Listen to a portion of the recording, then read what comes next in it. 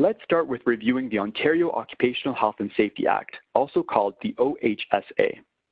This is a provincial government framework of regulations focusing on making Ontario workplaces safe and healthy. This act sets out the responsibilities, duties, and rights of all workplace parties, employers, supervisors, and workers, and this act also identifies the importance of working together to ensure health and safety. This act also identifies the procedures for dealing with workplace hazards and how regulations are to be enforced. This is very important during COVID-19 to ensure we deal with this virus as a workplace hazard and take the appropriate measures for prevention and safety. The rights, protections, duties, and regulations under the OHSA apply to all workers working in Ontario. These rights, protections, duties, and regulations apply to all workers regardless of immigration status. The OHSA is a bit like a rule book for health and safety on the farm, and employers, supervisors, and workers have to follow these regulations and work as a team. Because of COVID-19, more safety rules around this virus have been developed for employers and workers from federal, provincial, and local governments. The OHSA can be used to reinforce these additional safety regulations as well. Which government ministry is connected to the Occupational Health and Safety Act? Well, that would be the Ontario Ministry of Labour, Training and Skills Development, or MLTSD.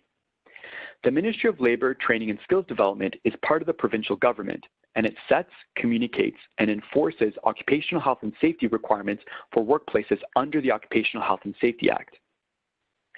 This ministry provides information and resources to support workplace parties in meeting these regulations. Ministry inspectors can inspect a workplace for health and safety and can investigate health and safety complaints they receive.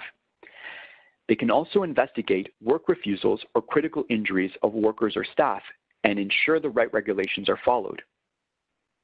As we will further review, if you have a health and safety concern, report it to your supervisor or employer as soon as possible. They have the responsibility to respond to your concerns. However, if your health and safety concerns are not addressed at your workplace, you can contact the MLTSD. The MLTSD will respond and provide support to workers regardless of their immigration status. We will provide more information on how to connect with them further along in this video. The Ministry of Labour, Training and Skills Development has been active in supporting health and safety on farms and agricultural work sites during this pandemic.